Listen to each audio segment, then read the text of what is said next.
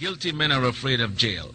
I'm as much at home in jail for the cause of human rights as I am in my drawing room. Marcus,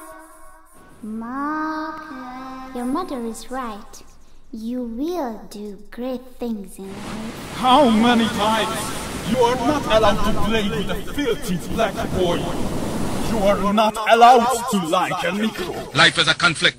You have to fight your way through it whether you will it or not. Because any leadership that teaches you to depend upon another race is a leadership that will enslave you. I don't have to apologize to anybody for being black, because God Almighty knew exactly what he was doing when he made me black.